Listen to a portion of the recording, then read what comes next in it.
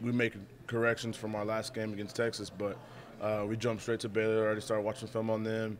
Trying to get a good game plan, good scheme going for them. What things jumped out on tape that you made corrections for? Just how we, had some poor tackling, especially in the beginning of the game, and just little technique assignments, and how we realized how we were this close to, being able to make a play, or be able to stop a play, and how we realized how it takes just that much just to mess up and to give them a big play. I know after the game you're talking about road games these last two. You guys got to figure out how to do it. Baylor has a new stadium, obviously a talented team. So what's the mindset to take one in their place?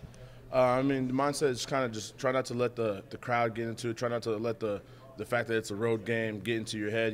Just that it's just another game. And just go out there and defeat the crowd. When you beat the crowd, you might have a good chance of beating the team.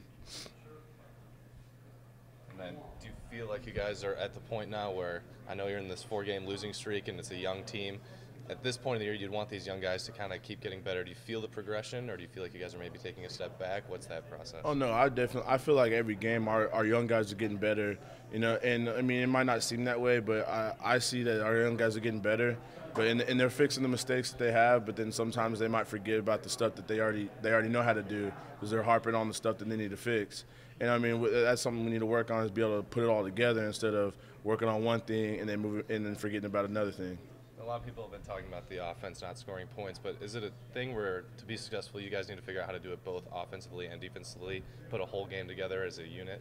Oh yeah, this is a offensive defensive game. We're a team. We're one. We're not just one and the other. When people talk about the offense not being able to put points on the board, but as a defense, we talk about how we can't stop the offense from putting points on the board. And as a defense, we think we got to be better than the other team's defense. And so, when people talk about our offense not being able to put points on the board, that's just as much our fault as it would be theirs.